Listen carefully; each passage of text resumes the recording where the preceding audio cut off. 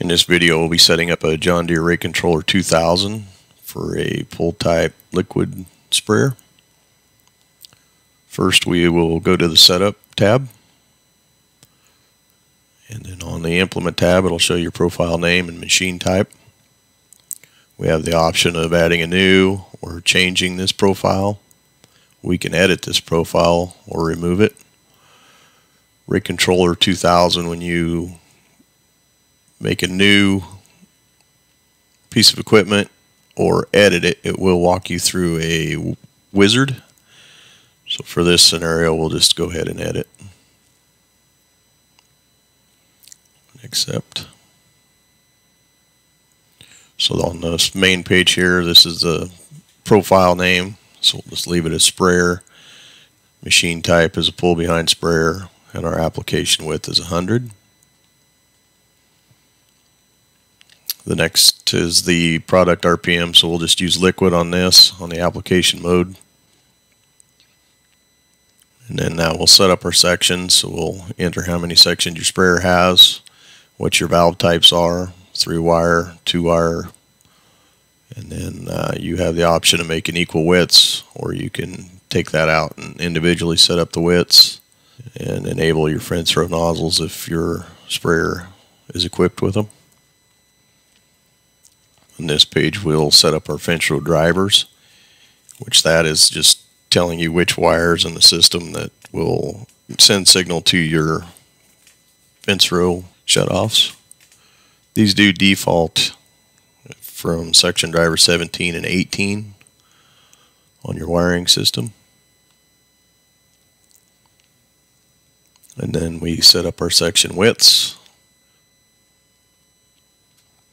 And then we set up our sections. And on this page, it's just your sections overview of your width and what products and what drivers are being used. We'll hit the next. Now we'll set up the pressure sensors. If your sprayer is equipped with them, you can have different options. So if you only had one, you can shut this one off. We'll go ahead and go next. This is your alarm page, so you can set up for minimum pressures and your maximum pressures and turn on your alarms, so when your pressure drops below 12, it'll alert you. We'll go to the next page. This is your auxiliary functions, so if you had an agitator installed, you can turn it on. It'll tell you the duty cycle, or if you had a flow return installed, you can highlight it here. And these are your, if you had a tiered boom system, you can have up to 2 tiers on it, so 3 different booms. You could set the desired flow rates to when they turn on here. And now we start into the control valve setup. So you can either pick fast close, PWMs. We'll just use standard today. You'll plug in your valve response rate and control deadband. This is the valve response rate is the speed of how fast your valve opens and closes, and the deadband is just the percentage of to let it get out of range for so long before it'll actually tell the valve to open or close. And this is if you had a PWM valve, you can set it up with your coil frequencies and your limits. And then here's your flow meter calibration and the flow meter pulse units. For Deere, we use 10 gallon. And these are your tank capacities, so you can enter what volume your tank actually holds and your current levels. And then you have your low tank alarm that you can set. And then if your system's set up with the tank field monitoring system, you can highlight it here. And then this is if your sprayer is set up with a flow meter to actually keep track of the volume that you're putting into the system. This is where you'd add your calibration numbers. And then now we'll set up our rates. So these are your predefined rates. And then you can set up a rate bump for whatever gallons you want. And then rate smoothing can be adjusted and turned on here as well. And now we've got our off-target rates. It's just it'll just alarm you if your system gets whatever percentage you put in here off a target rate. It'll send an alarm. And on this page is the setup summary. So it'll tell you what we just set up here. So you got to pull behind sprayer, 1 product, 5 sections. Now that the setup wizard's done, we'll move on. A little bit more onto this page is we do have a section setup summary.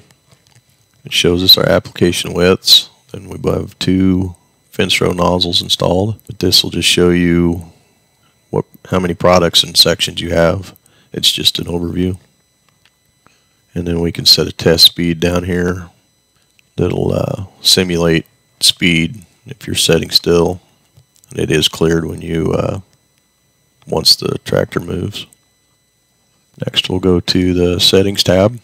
Now that the wizard's complete, there's some of these that we can still change. So you can change your valve response rates on the valve setup tab.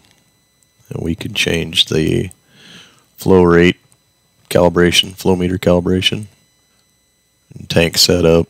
And then on your display you can change what you see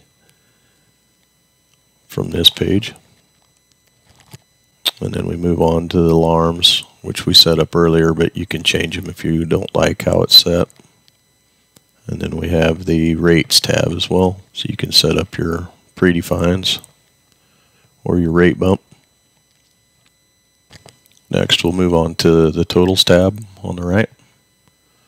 And on this page you'll get to see the totals for everything you've done with product 1. And you can reset it down here, and then your device will tell you the hours and acres that have been applied with this machine in its lifetime. Next we'll go to the diagnostics tab to the right, and the first tab is your readings. It'll give you sensor readings if your sensors are turned on. The next one is the tests. This is where you can run control valve tests, nozzle flow checks, and your catch tests for your calibrations, or your applied calibrations for your flow meters will be on this page.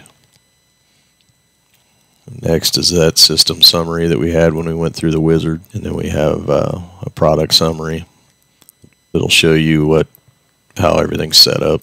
Next we'll move to the rate controller main page. We'll walk through some of this. So you can set up your rate from here with this tab as well. Change some of your bin settings. You can choose predefined. We don't have any RXs set, and then you've got a quick start that will apply product to your system while you're setting still to charge your boom.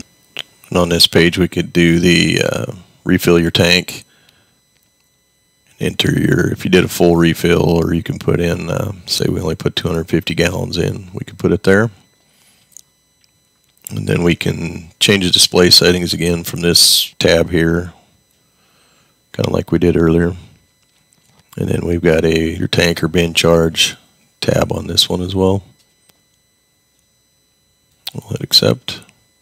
We can do the same thing with your tank refill by touching this tank here on the screen.